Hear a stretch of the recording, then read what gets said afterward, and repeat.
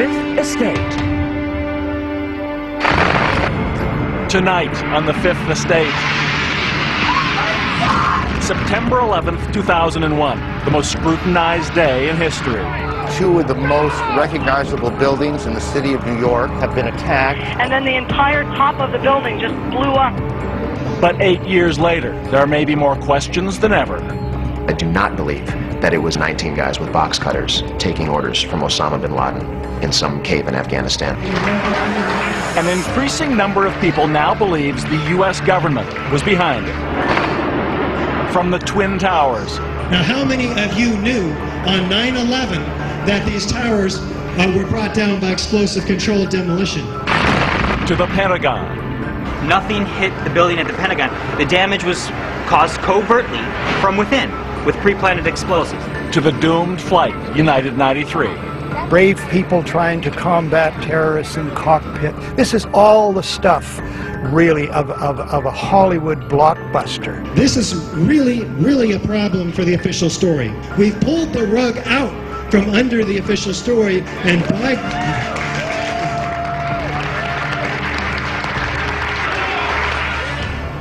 Hello, I'm Bob McEwen. Welcome to the Fifth Estate.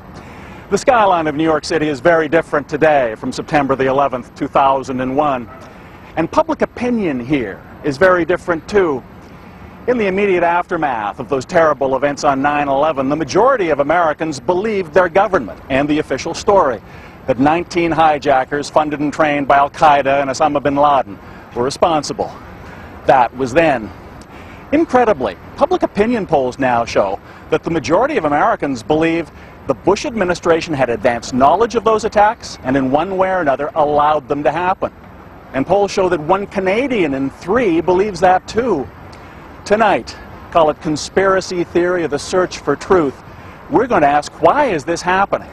What are the unanswered questions and unresolved issues that have allowed these alternative 9/11 theories to thrive? Because one thing is certain, the people who believe them aren't going away anytime soon.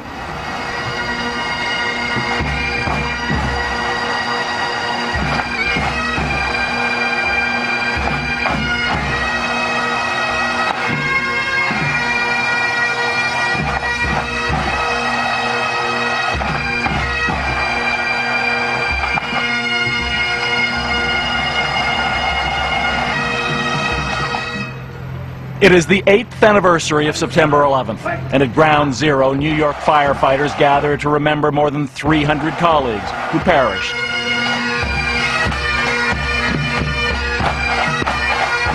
Every year they come to ensure that what happened here won't be forgotten, the worst attack on American soil since Pearl Harbor.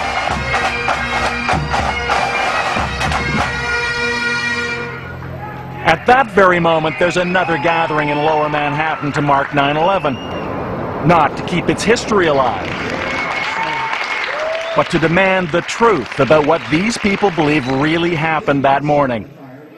The truth they maintain the U.S. government has kept hidden ever since. They call themselves the 9/11 Truth Movement. Truthers, some call them. Please give a warm We Are Change welcome to Mr. Richard Gage, AIA! Their guest of honor tonight is the man who's become one of the leaders of the movement, Richard Gage. What? Thank you. He doesn't look like an anti-establishment lightning rod. In fact, for 20 years, Gage was a mild-mannered architect in San Francisco who bought into the official story. Now here I was looking at an explosion of the World Trade Center Twin Towers in the morning of 9/11, and the experts are telling me this is a gravitational collapse due to structural weakening by fire. What did I know? I had never seen a building come down like this before, these Twin Towers. It's a very explosive event, as it turns out. But in retrospect, I didn't know what a high-rise gravitational collapse looked like, because there had never been one. Then, 5 years after 9/11, Gage heard something on the car radio that would change his life. This is Guns and Butter. It is not difficult to see that the official account of the World Trade Center cannot be true. It was David Ray Griffin, who's been called the guru of the 9/11 truth movement. Steel frame high-rise buildings have never collapsed, except when they have been brought down by explosives in the process known as controlled demolition. It was like I was hit by a 2x4 3.5 years ago. I could not believe that here's this set of evidence which is so clear to me and to so many people, but that the large majority, the vast majority of architects and engineers were completely unaware of it, not having seen it on mainstream media. It's as if there's a curtain drawn over the story of the evidence of 9/11 and the destruction of these 3 World Trade Center high-rise collapses. He quit being an architect and has become a full-time proselytizer of the 9/11 truth movement. Jonathan Kay of the National Post is writing a book on 9/11 truth, including Richard Gage. He's proud of standing up for what he regards as the truth. And people call him a conspiracy theorist, but it doesn't matter to him. He really believes he's fighting for the truth, and if people in his industry mock him, it doesn't bother him. Please put your hands together and welcome San Francisco Bay Area architect Richard Gage, AIA. Another day, another chance to spread the word, building the case that for reasons of physics and structural engineering, destruction of the Twin Towers must have been intentionally done, not with planes, but explosives. This particular project has proven to be one of the most difficult, and not difficult in terms of reaching conclusions, however, but difficult in terms of the implications of those conclusions. For Gage, Exhibit A is how those buildings fell. United Flight 175 crashed into the South Tower at the 78th story and above. It is 56 minutes later. Watch as the floors at the impact point begin to crumble and pitch forward. Then, with the rest of the building, they plummet more or less straight down at up to free fall speeds. In other words, with little resistance whatsoever from below.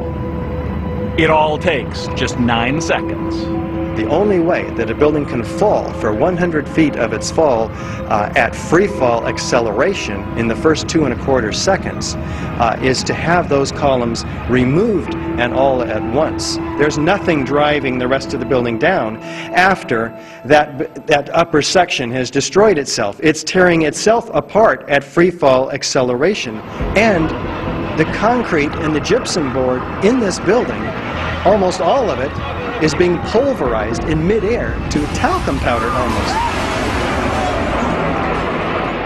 About half an hour after the South Tower fell, the North Tower suddenly collapsed as well. It too seemingly imploding onto its own footprint in about 11 seconds. Again, not much slower than free fall. Richard Gage insists there's only one plausible explanation for the speed, symmetry, and totality of the collapses. Explosives detonating floor by floor, horizontally expelling squibs of debris.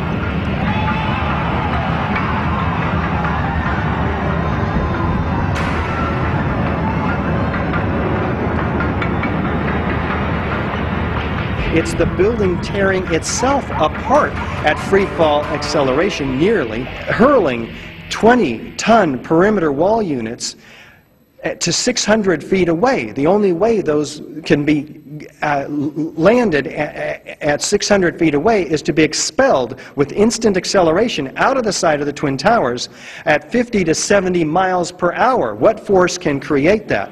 According to Richard Gage, there's no doubt what it all means. 9/11 did not happen the way we have been told it happened. After the break, 9/11 truthers set their sights beyond the World Trade Center. This drama in the skies has gone on for almost 2 hours, and there's no U.S. Air Force. I said, this is impossible. That is when the penny dropped for me.